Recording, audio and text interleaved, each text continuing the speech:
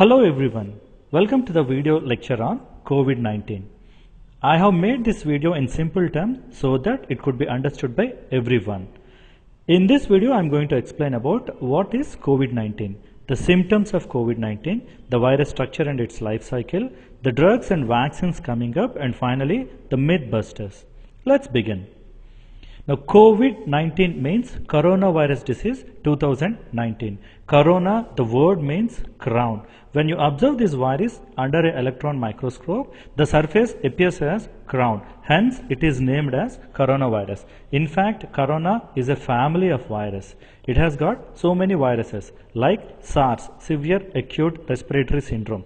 SARS affected the mankind in 2002 and it has resulted in around 850 deaths all over the world. SARS is also named as SARS-CoV-1. That means SARS belongs to coronavirus and it is the first class to cause respiratory distress in human beings. After that, MERS is there. Middle East Respiratory Syndrome. It affected mankind in 2012. It also has caused around 750 deaths all over the world. Now after that, some of the common flu and cold is also caused by coronavirus families. At least 15 to 30% of common cold flu is caused by coronaviruses. Now right now our subject of interest is COVID. This COVID-19 started in 2019, hence it is known as COVID-19. Now till now there are around 7.5 lakh deaths are reported and it's still going on. Now this one is also known as SARS-CoV-2. That means this is very similar to SARS coronavirus, but this is a new one, hence the number is given as 2. Because of its newness, it is also known as novel coronavirus. You can see this picture. The coronavirus interchangeably called as coronavirus, SARS-CoV-2 as well as COVID-19. This is about COVID-19. Moving further, COVID-19 symptoms. There are so many symptoms of COVID-19 are there, but the majority of the main symptoms are fever, loss of taste or smell, dry cough, and fatigue. Fatigue means extreme weakness. So these are all the major signs and symptoms of COVID-19. Other symptoms are also there, but these are majority of people will suffer with this kind of symptoms. Now, the COVID-19 will attach us to a human cell receptor known as angiotensin converting enzyme 2 receptor. The virus binds with these receptors and gets into the cell and causes damages to that cells. Now these receptors are abundantly present in nose. Hence the primary point of attachment is in nose. Hence the nose is known as ground zero for COVID-19. It is rich in these receptors. Once it gets inside the cells, it damages the cells, hence the loss of sense of smell, which is known as anosmia, will be there. This is the primary symptom of COVID-19. 56% of the people also reported loss of taste sense. Now after that it gets into throat where it results in sore throat and dry cough. Nowadays congestion and runny nose is also become a common sign of COVID-19. After that, blood clots and stroke is rare, but it is life-threatening symptom. Hence, people need to be aware of these symptoms. Now, in case of children, COVID-19 is very mild in children. In very rare cases, it causes severe inflammatory response. The common signs of COVID-19 in children are lethargy, confusion, too sick to eat or drink. They develop a blue skin. They have trouble in breathing. They will have chest pain. They also show diarrhea and decreased urination. As I told you, it is mild in children. In rare cases, they show symptoms which requires hospitalization. Now, moving further, let us see how SARS-CoV-2 affects human body. Now, the infection, it used to be thought that due to droplets, the infection spreads. Nowadays, the World Health Organization has confirmed it is because of aerosols. Now only the difference is particle size. If the particle size is greater than 5 micron, those are known as droplets. If the particle size is less than 5 microns, they are known as aerosols. The problem with aerosols is they are very minute particles. They can spread for longer distances. Hence, wearing of mask is very important to avoid contracting COVID-19. Now, the primary site is, it gets through the nose or through the oral cavity. Once it gets inside, it affects lungs. In lungs, it kills the cells and damages tissue. Lungs are the major organs which are involved in oxygen intake. So when lungs are getting affected, oxygen intake will get decreased. The condition is known as hypoxia. In fact, COVID causes a condition called as silent hypoxia. That means oxygen saturation levels in the blood goes down without showing prominent signs and symptoms. The oxygen saturation in human beings should be in the range of 96 to 100%. This can be diagnosed by using pulse oximeter. So all of us should have this pulse oximeter to check our oxygen saturation level. When this levels falls down 90%, they need ventilation or external support for respiration. Now, after that, the COVID also causes this inflammation and cytokine release. This is nothing but hyperimmune response. In certain individuals, the immune response will be very hyper. It results in a condition called as cytokine storm. Cytokines are immune mediators. Because of this one, hyperimmune inflammation occurs, and that may result in death of a subject. So mortality or death rate is because of two major things. One, they are damaging lungs, which may lead to death, which will cause pneumonia and death. The second one, hyperimmune response. The other organs affected are blood vessels, heart, kidney and digestive tract. Next, let us see the anatomy of coronavirus. Now, coronavirus, this is a single virus particle. Now, it has got four important proteins: envelope protein, membrane protein, spike protein, nucleocapsid protein. All of them are present on the surface. Underneath you have a lipid membrane, and this nucleocapsid protein covers the genetic material, that is RNA. So it has got simple things: four proteins, a lipid membrane and then an RNA. Now out of this, the important protein is spike protein. Spike protein is the one which binds with ACE2 receptors on human cells. So this protein binds with ACE2 receptor and get access inside the cell. This is how it infects a human cell. Now look at this lipid membrane. Lipid membrane is this one. This is covering the entire virus cell. A simple soap solution can break down this lipid membrane. Hence, washing our hands with soap is very important, because the simple washing will kill all the variants which are present on our hands. Next, let us see the coronavirus life cycle. Now look at this. This is a SARS-CoV-2 or coronavirus organism. It gets inside human cells with the help of ACE2 receptor as well as TMP-RS2 enzyme. Once it gets inside the cell, it releases its RNA. Now the RNA will be synthesizing viral related proteins, and the proteins will also synthesize more copies of RNA.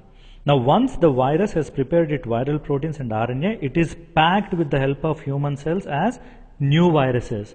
Now these proteins are nothing but the structural membrane proteins we have discussed: this envelope, membrane, spike and nucleocapsid protein. All these four proteins are prepared here, as well as RNA is prepared here. So at the expense of our own cell, it is making its own variants, and all of them will get released out of the cell. Each and every virus can infect a cell, and from the cell 100 to 1000 variants will be synthesized and they are released outside of the cell. Once they are getting out of the cell, they will break the cell and cause cell death. The other important thing, this RNA which is prepared, some of the RNA will be left over in the blood circulation, and that is present in our sputum. So the virus diagnostic test, there are two tests are there: RTPCR test and antibody test. In RTPCR test, from the sputum, RNA is collected, and this RNA is converted to DNA with the help of an enzyme known as reverse transcriptase. Once DNA is made, again DNA copies are multiplied with the help of a process called polymerase chain reaction. So once these DNA copies are collected, they are compared with known genetic material of coronavirus, and it is confirmed whether someone has got that infection or not. Because they are using these two enzymes, these two techniques, the method is called as RT-PCR, reverse transcriptase polymerase chain reaction test. This is the test which will confirm whether someone has got corona infection or not. Now the next test is antibody test or serological test. What happens is whenever a virus infection is there, body will increases the levels of antibodies which will fight with this virus. Now these antibodies are tested to find out whether coronavirus is present inside the body or not. There are certain problems with this technique. It takes at least 1 to 2 weeks to make antibodies. The other thing, these antibodies are not specific, they are non-specific. All corona family viruses will give a positive test with this one. You have SARS test, SARS is there and MERS is there and COVID is there. All of them belong to corona family. All of them will give a positive test, so it could give a false negative test. So the reliable test is RTPCR test. Moving further.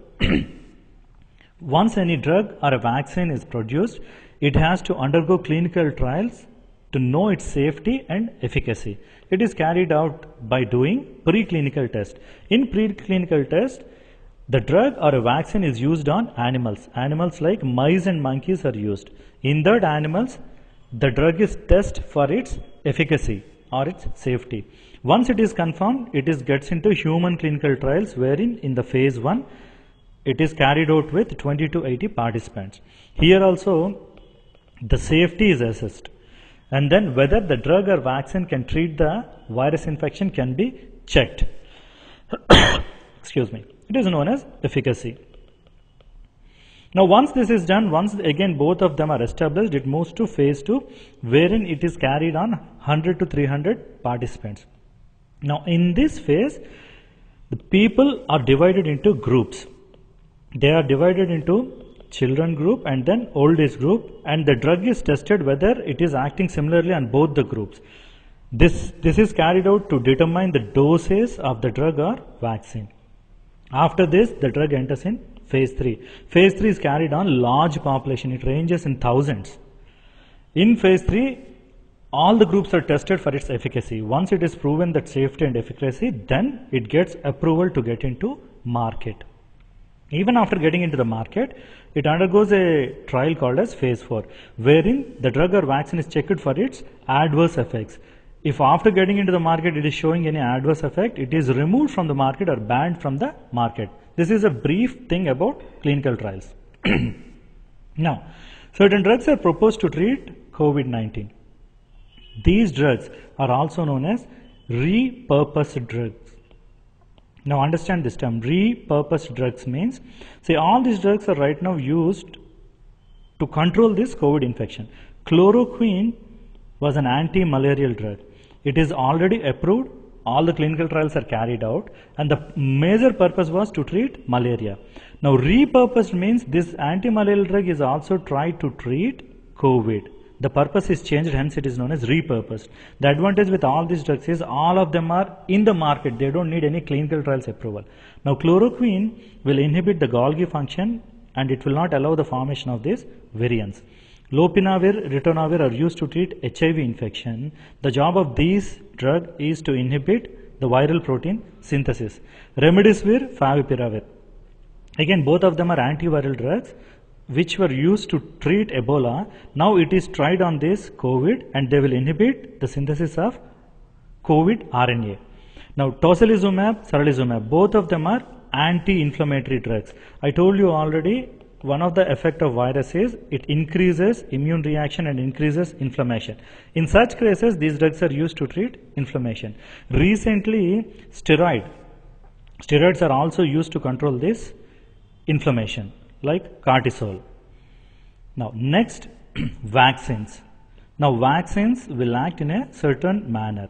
How vaccine acts is, whatever the organism is causing infection, that organism is taken and it is either killed or inactivated, or a particular part of that organism is introduced in human body.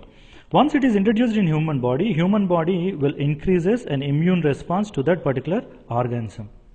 Because that organism is either killed, inactivated or a particular part, it will not cause a full-blown infection, but body is developing a full-blown immune response. So this is how all the vaccines will work. You can see there are a lot of vaccine platforms are there. Non-replicating viral vector, that means a particular part is introduced into human body with the help of a vector. Inactivated, all the virus is inactivated. RNA is a part of a particular virus. Again, the vector is used. Protein unit, a part of virus. So all these vaccines are developed by using these particular parts. Now, all these vaccines which are given are in phase 3 clinical trials. So all of them in advanced states. But the vaccine from University of Oxford and AstraZeneca is in very advanced state. The World Health Organization is hoping that the vaccine may come in early 2021.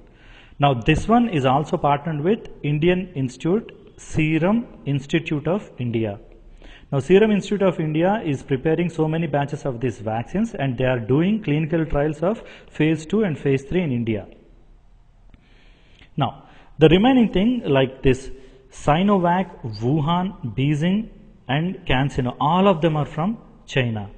Out of this CanSino is in phase 3, but it is approved for limited use in China. They are using it on army people. It is approved. Now, Covaxin is from India, Bharat Biotech. It is in collaboration with Indian Council of Medical Research. It is in phase 2 clinical trials. So, these are all the major vaccines, and this one, Moderna one, is from United States of America. All of them are in phase 3 except this Covaxin, which is in phase 2. The earliest possible vaccine could be in the early times of 2021. Now, recently there is a sensational news from Russia about Sputnik 5. They have renamed their vaccine as Sputnik 5. Now, this Sputnik 5, the problem with this Sputnik 5 is it has not cleared phase 3 clinical trials, and it is approved to use in human beings.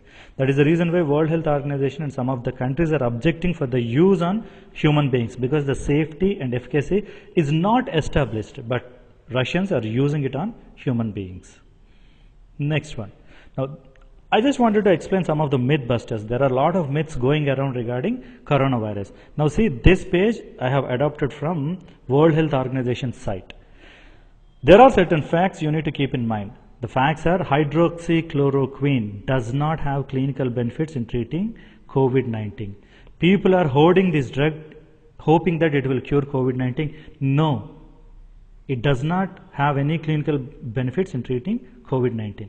Second one, there are no medicines that can prevent or treat COVID-19. So you cannot have any medicine to treat or prevent COVID. Now next fact, antibiotics cannot prevent or treat COVID-19. Antibiotics will be acting against bacteria. Now COVID is because of virus. You cannot kill a virus using an antibiotic. Most of the hospitals are preferring azithromycin, which is used to treat bacterial infection. It could not act on COVID. Now, next one. Being able to hold your breath for 10 or 15 seconds without coughing does not mean you are free from COVID-19. There are so many WhatsApp messages about it. If you can hold your breath for 10 seconds, people say after 10 seconds, if you don't cough, you don't have corona. No, that is not true. That's a myth. Next one, eating garlic does not prevent COVID-19. It is a fact. You see, garlic may have antimicrobial properties, but it cannot treat COVID-19. This is a fact. Next, the spraying and introducing bleach or disinfectant into your body will not protect against COVID-19. One of the presidents suggested that taking disinfectant into your body may treat COVID. No, that is not true. The fact is, it cannot protect you against COVID-19. With this, I'll conclude my video on COVID-19. Thank you for watching this video.